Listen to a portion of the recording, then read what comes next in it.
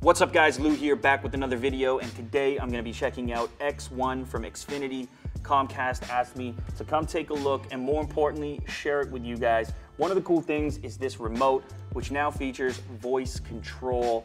Pretty cool function, so let's check it out. All right, so now I've got the system. Okay, hold on. Is there any way we can clear that coffee cup? We can see it through the reflection. All right, so now we've got the system booted up. I've got the remote in my hand, which is obviously very important. A lot of the magic happens with this button here, the Xfinity button. When I press it, you'll see a little menu come up along the bottom of the screen. Now the first option is a guide. Allows you to see what's on right now. You get the on-demand section. This is gonna be the home of everything that's available on demand, whether that's TV, movies, and so on. Featured movies, new and most popular. Select something that's of interest to you. Or, if you're like me, you can sort of just browse around and spend a bunch of time watching a bunch of trailers and never deciding on anything. The ratings for Rotten Tomatoes listed right on there, and you can actually sort by those critics' ratings. One of the key features here is the ability to search things using your voice. There's a microphone at the top. Drake. Look at this. Look at this right here. With the old man dance moves, he knew people were gonna be talking.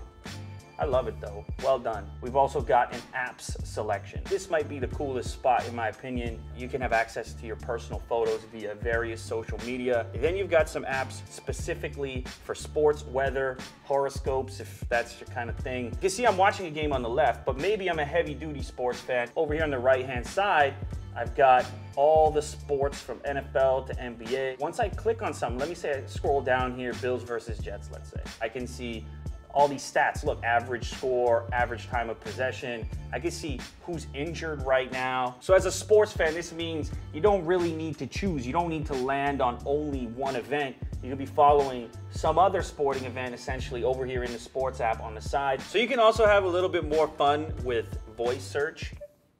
I'll be back. The Terminator. This has 100% on Rotten Tomatoes. That's surprising to me. I mean, I get it. Now, one of my favorite features is the opportunity to binge watch. You find a show, you get started, next thing you know, it's the next day. Breaking Bad.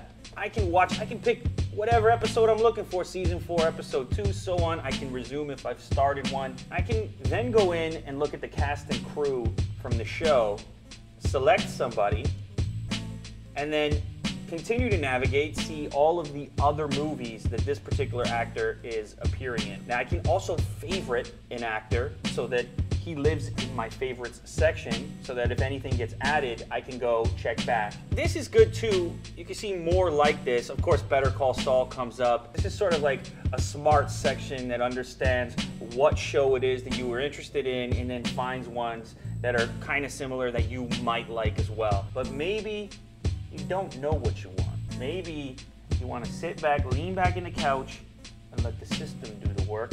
You can with this little phrase right here. What should I watch?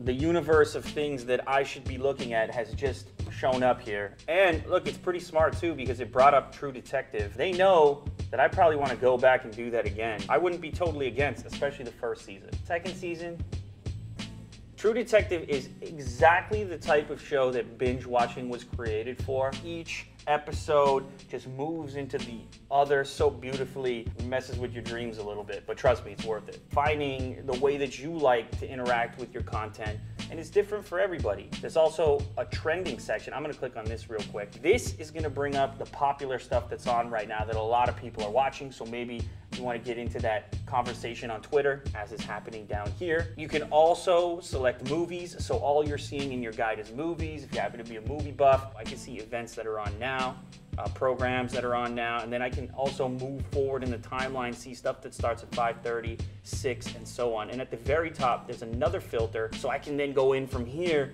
and only select HD stuff, or select stuff in a specific language. So there you have it, X1 from Xfinity, and as I said before, this is all about navigating the wide world of content, movies, television, sports, the whole picture. As I showed you in this demo here, you can do it with voice, you can do it with buttons. If you're old school, it's completely up to you, but that's the idea. So hopefully you guys enjoyed this content. If you did, make sure to leave a thumbs up down below, and I'll catch you very shortly on the next episode. Later, guys.